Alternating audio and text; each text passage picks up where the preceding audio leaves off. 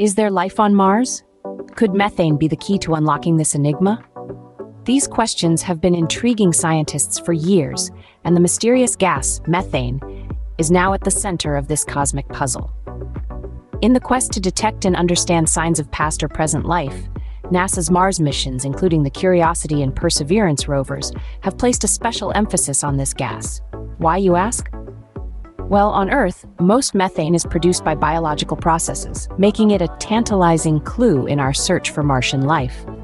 However, the source of methane on Mars is believed to be underground, and short-term fluctuations in atmospheric methane levels have presented a unique challenge for researchers.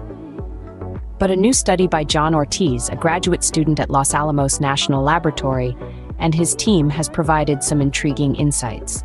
Methane on Mars is a mystery we've yet to solve, but new research suggests that atmospheric pressure changes could be the key. So, what's the connection between atmospheric pressure and methane on Mars? Well, let's delve into the recent research findings. Picture Mars, a world of red dust and mystery. Beneath its surface lie networks of underground fractures, like a complex subway system, weaving and intersecting. These fractures are teeming with gases, one of them being methane. Now let's add the variable of atmospheric pressure into the mix. Just as you might experience pressure fluctuations when diving underwater or climbing a mountain, Mars too has its own atmospheric pressure changes. These fluctuations have the power to pull gases up from Mars's underground fracture networks. Imagine the atmospheric pressure acting like a giant invisible hand, reaching down into the Martian underground. As the pressure drops, it pulls up gases from the fractures, like drawing water from a well. This process could be responsible for releasing subsurface methane into the Martian atmosphere. This isn't a constant process, though. There are times when the invisible hand is stronger, pulling up more methane. The research team found that these methane pulses from the ground surface into the atmosphere occurred just before the Martian sunrise during the planet's northern summer season. Such fluctuations in methane levels are not just seasonal, but daily too. It's a complex dance of methane, atmospheric pressure, and temperature, all playing out on the stage of Mars's atmosphere. But what about the methane that doesn't make it to the surface? Well, some of it gets absorbed or attached onto the pores of rocks. This is a temperature-dependent process and may contribute to the methane level fluctuations. These findings paint a dynamic and intricate picture of the Martian atmosphere and its interplay with the planet's subsurface gases. But why does this matter? Because understanding when and where to look for methane can help us in the search for signs of life on Mars. As it turns out, the atmospheric pressure changes on Mars could be responsible for releasing subsurface methane into the Martian atmosphere. But how did researchers come to this conclusion? Well, it was a process that involved a combination of advanced technology and innovative thinking. Let's delve into the science behind these fascinating findings. The team, led by graduate student John Ortiz, turned to the power of high-performance computing clusters to simulate the journey of methane on Mars. They modeled how this gas, which could be a sign of life, travels through networks of fractures beneath the Martian surface. Just imagine methane molecules moving through a labyrinth of underground channels, almost like a subway system for gases, until they are eventually released into the atmosphere. But the journey of methane doesn't end there. Once in the atmosphere, the methane disperses and mixes within the atmospheric column, an invisible tower of air stretching above the Martian surface. This process, like a cosmic cocktail mixer, helps to spread the methane across different regions of the planet. But what about the methane that doesn't make it to the atmosphere? To answer this, the researchers also modeled how methane is absorbed onto the pores of rocks. This is a temperature-dependent process, meaning that the hotter or colder it is, the more or less methane will stick to the rocks.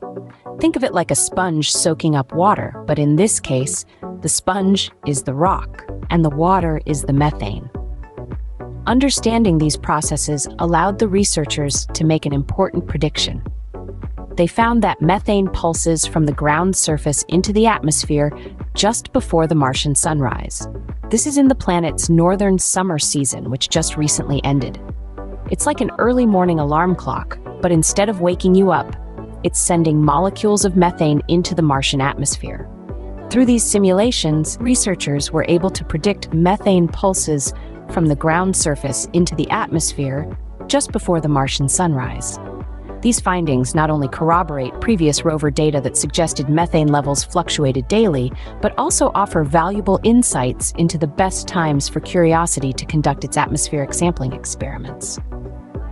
So, what does this mean for the search for life on Mars?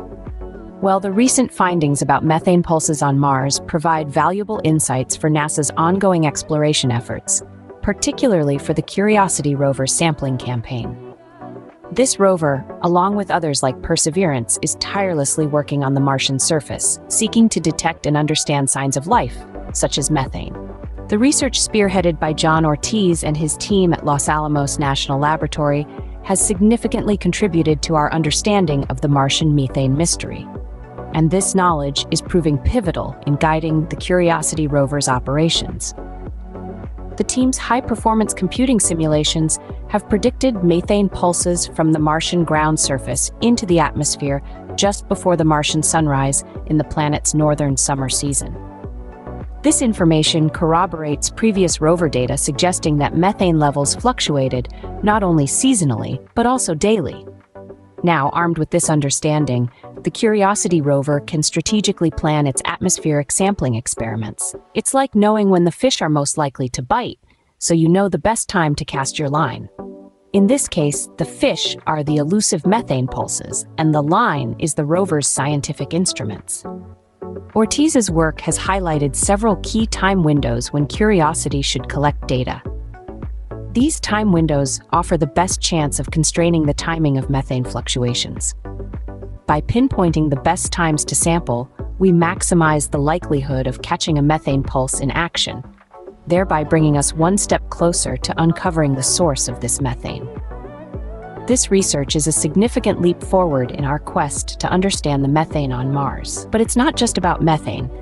Methane could be a sign of microbial life, whether past or present.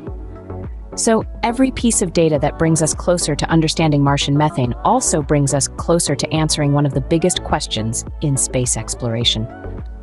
This research not only brings us closer to understanding methane on Mars, but also closer to answering the question, is there life on Mars?